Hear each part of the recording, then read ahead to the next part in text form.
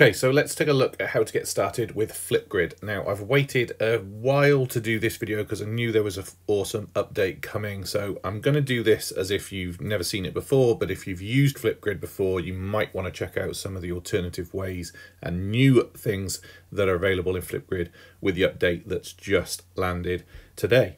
So first thing I'm going to do is go to Flipgrid, and you'll notice straight away it's got a new icon, which is really, really nice and colourful and really pops. I'm going to go into it. I'm already logged in, so it's going to say welcome back. You'll notice now that there's this just enter the join code and go, and my recents are here still. That's a really, really quick way to do things. But we're going to look at this from an educator's point of view. So I actually need to go to the educator page. So if I go to the ellipsis at the top and go to the educator dashboard, it's going to take me to the web version of Flipgrid where I get to do lots of the building and the back end stuff of making this awesome app and work with my students. So I've got some groups already set up here, but we're going to go through the whole process, starting a new group and then adding in those topics for discussion and just look at the whole setup of what we can do. So the very first thing I want to do is go to create a group. You'll see that it gives me the option to make this a private or a public group, depending on what you want to do with your students, whether you want this to be something for a community, or whether you just want it in your class. I'm going to keep mine as a private group at the moment, and I'm just going to simply call it our class. You'll then see it gives you the class code. Now, that might be fairly simple for lots of your learners. I might want to make this something even more specific. So we're just going to call this class Wales. And just hopefully that's available. If it is, this might be something which is easier for your students to recognize. Could be that you want to call it digital leaders or whatever. So you have that option, or you could just leave it with the code that you come with. You then have the option to either add students by their student email, so they would be able to just utilize their Microsoft or Google emails, or I can create a list for the students to be able to join. Again, thinking about the age of your students, they might not have emails, so therefore I can create a student username for them to be able to join, and they'll be able to jump into my Flipgrid grid. Okay, I'm just going to choose the student mail and go to next. Now you'll see here it instantly recognizes the end of my email account, and I kind of want to keep it that way for my class. I don't want any students from outside or using a different URL, but if there was somebody I wanted to invite into this, I could just add in the URL. You just need to be a bit careful there, because obviously any end URL you add into that would have access. So you just need to think about how you're doing that. And then obviously there's an option for a password that I'm going to leave off just at this point. So tap on next. And then we've got this option to like duplicate some of the topics. Like I might not want to recreate everything all the time. The very first thing you ever do with your students is great to just do like a welcome, a hello, how are you? Because I've already got some topics in here, you can see that I've got some things in here. I use this to onboard my digital champions, talking about my students when they leave, you know, where are they going, what's their next destination in their journeys into being teachers. I'm actually just going to leave this blank for now because we're going to go through this process as if this is the first time. So I just click on skip, and then we'll see that we have this option to share the class. Now I can create a QR code, I can embed this and put this into other areas of my learning management system. I can send it out through Google Classroom, or I can put this out onto Remind as well.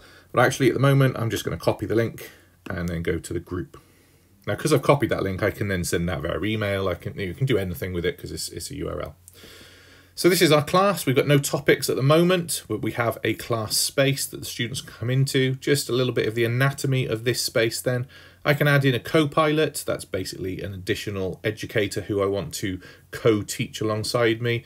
You know, it might be that I want this to be a learning support assistant who might be working with me. It could be that I share the class with another member of staff, but just there's that opportunity to have someone have that kind of top level overview. We then have the option to share. So if you missed any of those links before, we can grab those again, and we can change some of those additional things. You know, if I want to make this class, you know, I've called this our class. Imagine I've got two classes in the same year group. I can just simply duplicate it. I can change my notifications, how I want to get things.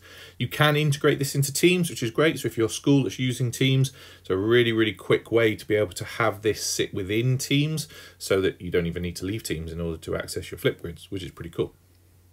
And then finally the pencil, which is my edit tool. So if there was anything that I messed up when I was setting this in the first place, I can just jump back in and change any of those settings. So that's just the kind of simple way that you can just navigate your page.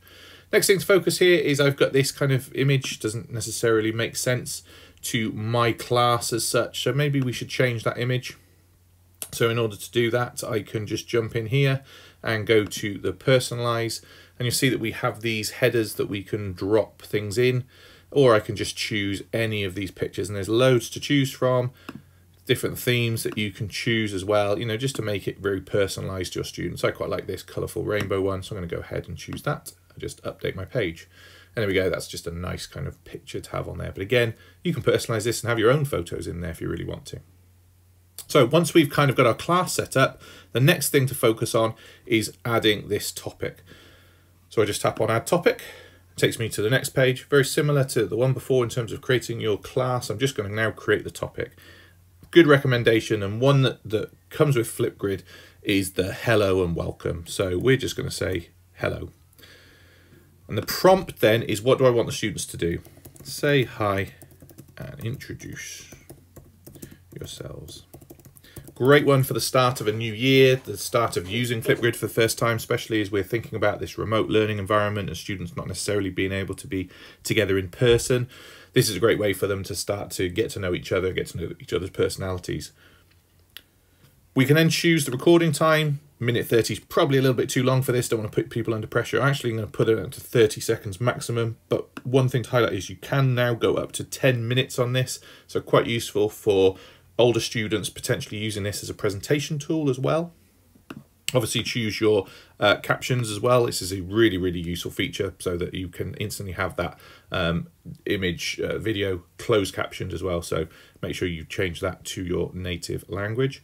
This is a nice feature, video moderation. I might not want all the students to be able to see the videos as they're uploaded. I might want to see them first. A really, really nice feature just to protect people. You never know, someone might accidentally upload something that they shouldn't be, and you don't necessarily want that going to all of the other students. So this is a nice way that it comes to me first as the moderator, and then I can say whether it's okay to go to the rest of the class. And then this is the section which kind of makes it Flipgrid, right? It's the fun element of these things. What do I want to put in there to engage my students to want to talk? Now, the simplest thing is to record your own video. And we're going to have a look at the camera in a different video and all of the other things that you can do. But there's lots of other ways that you can add in content here. How do I want my students to be engaged in the information that I want them to share with me? Now I'm just going to go to the GIFs here, and I'm just going to write something in to search for, not too many L's in hello, but there we go. I quite like this bear just sort of waving at me. So I'm going to put that in there. That's my focus. It's kind of the, you know, what are the students going to see when they first go in? Now, last couple of things, I can save the changes to my default settings if there's anything that I've changed that I want to just be standard all the time. So again, my closed caption I changed for United Kingdom instead of American. But other than that, I'm just going to go to create. And again, I get another Flipgrid code. This goes specifically to this activity. So this is not going to the main topic area, this class area. So this is going to this topic. So I can focus students' attention on what I want them to do. My class has got my topic all set up. Here's that class. The very last thing we do is go in to record the responses, but we're going to look at that in a separate video because the camera feature has been updated and there are so many cool features that you can use. So tune in to the how to use the camera in the next video.